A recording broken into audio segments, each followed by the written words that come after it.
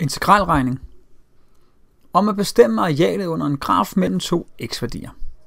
Videoen her vil vi gennemregne et eksempel, og vi vil give et eksempel på, hvorfor det er, at man ikke tager konstanten med, når man skal have stamfunktionen op inde i differensklammen, når man skal beregne det bestemte integral. Lad os prøve at tage et eksempel, hvor vi vil bestemme arealet under en graf. Her har jeg valgt den funktion, der hedder f af x lige med en halv x i anden plus 1. Det er jo et andengrads polynomium, og jeg har tegnet parablen svarende til, eller det skal forestille at være parablen svarende til den funktion. Og så vil vi kigge nærmere på arealet under grafen i et bestemt interval, nemlig fra minus 2 til 3. Her. Og det areal, nu skal vi lige være helt nøjagtigt, sådan der. Og det areal, det skraverer jeg altså grønt nu, for at markere, at det er det areal, som vi ønsker at bestemme.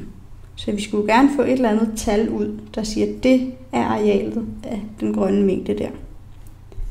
Og måden vi gør det på, det er så, at arealet af det skraverede område, det er altså lige med det bestemte integral fra minus 2 til 3, det var jo grænserne, af f af x dx. Og det har vi jo set i den anden video, at det er det samme som differens, parentesen her, af stamfunktionen ved grænserne minus 2 og 3. Så lad os starte med at bestemme stamfunktionen. Stamfunktionen, vi bruger ledvis integration og finder, at det første en halv x i anden, når vi integrerer det, så må det give en sjettedel x i tredje, fordi så passer det med, at når vi differentierer det, så rykker vi 3 ned foran, så står der 3 divideret med 6, det giver en halv, og vi trækker 1 fra i eksponenten, så står der en halv x i anden. Og plus 1, det giver jo bare plus x.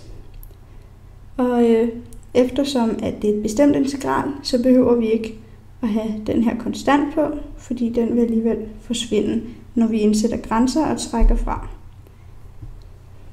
Vi kan eventuelt prøve at tage den med, så kan du selv se, at det ikke bare er noget, jeg siger. Så lad os da prøve at tage konstanten med alligevel, sådan der. Okay, og så indsætter vi, så arealet, det er en sjettedel x i tredje plus x plus k, og så var det minus 2 og 3, og det er altså lige med, så starter vi med at indsætte 3 på x's plads. Det må give en sjettedel gange med 3 i tredje plus 3 plus k, og så minus, og så indsætter vi minus 2 på x's plads. Husk lige parentes, så minus bliver ganget ind på alle led. Det bliver en sjettedel minus 2 i tredje plus minus 2 plus k. Sådan der. Og regne. Det første her, det der, det giver 15 halve. Og det her, det giver 10 tredjedel. Så alt i alt har vi altså 15 halve plus k minus 10 tredjedel plus k. Sådan der. Og det her minus, det skal jo altså ganges ind på begge led. Så der kommer til at stå 15 halve plus k minus 10 tredjedele minus k.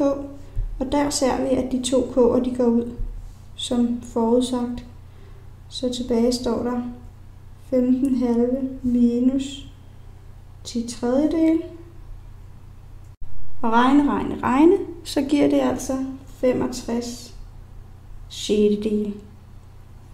65 sjettedele, det er altså arealet af det grønne skraverede område.